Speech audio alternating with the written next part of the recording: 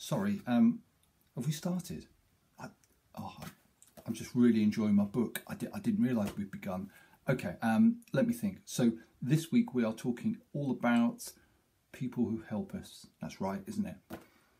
Okay, well listen, today I want to think a little bit about people who might have helped us that we might have forgotten. And I might be able to use my book actually, because I sat here now reading this book, really enjoying it. And I did it all by myself, didn't I? I didn't need anyone to help me. Is that right? Well, not quite. Let's think about it a bit. So, once upon a time, I couldn't read at all. I was quite young then. So who helped me?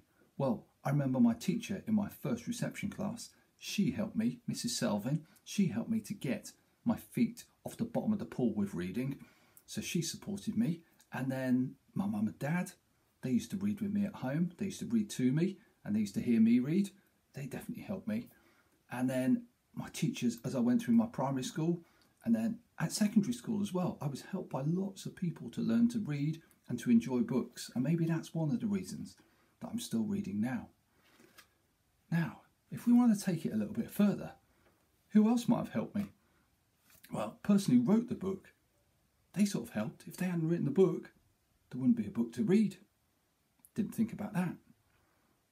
What about the people who made the paper that the book's out of?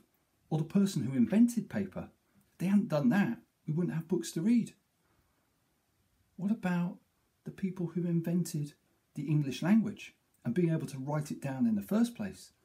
I mean, if we hadn't turned the noises that are our words into words that we could write and words that we could read, we wouldn't have books.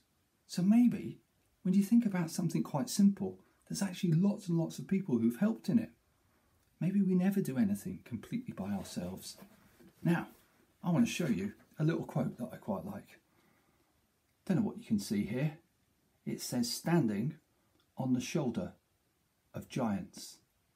And actually, most of the things that we do in life, we're standing on the shoulder of giants. Not real giants, but people who've had giant ideas in the past. The people who invented paper. The people who turned sounds into words that you could write. The people that spent their lives writing books.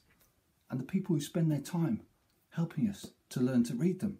They're just a few of the giants. And we're all stood on the shoulders of giants in all sorts of ways. We all rely on the people who came before us and the people who are around us now to keep doing great things. So that's my little thought for the day about people who help us. I'm going to have to carry on and finish this. So if you don't mind, I'm going to say goodbye. Bye.